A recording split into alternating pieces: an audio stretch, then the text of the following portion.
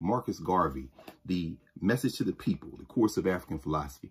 It's edited by my good friend, now ancestor, Tony Martin, the great Trinidadian scholar, who edited the New Marcus Garvey Library, which is 9 volumes of work by and about Marcus Garvey and the UNIA.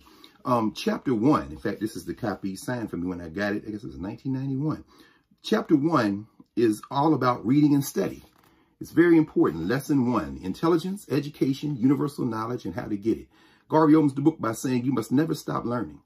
The world's greatest men and women were people who educated themselves outside of the university with all the knowledge that the university gives. And you have the opportunity of doing the same thing university students do.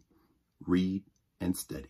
Very important to understand. He talks about never stopping reading. Always, if you got 10 minutes somewhere, stop and read. Easier to do now than perhaps in Garvey's time. Read the best poetry. Read the best prose for inspiration. Read history incessantly until you master it. He says, don't read just stuff you agree with. Read all sides and never talk about something you don't know anything about, because there's always somebody that's going to clown you or make other people laugh at you. Read at least 4 hours a day, he says.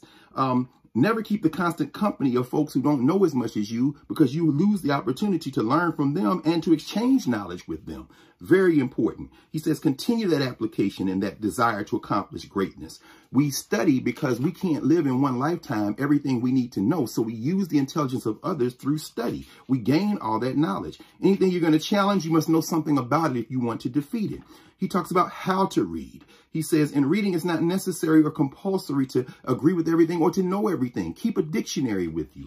All these things are important. Get this. Sankofa.com sells it. It's by a Black publisher. It's sold at Black institutions. And it really talks about a brother who was part of an organization that believed in Black self-determination, and intellectual work is the foundation for that. I'll see y'all later. Have a good day. We'll talk more later. Peace.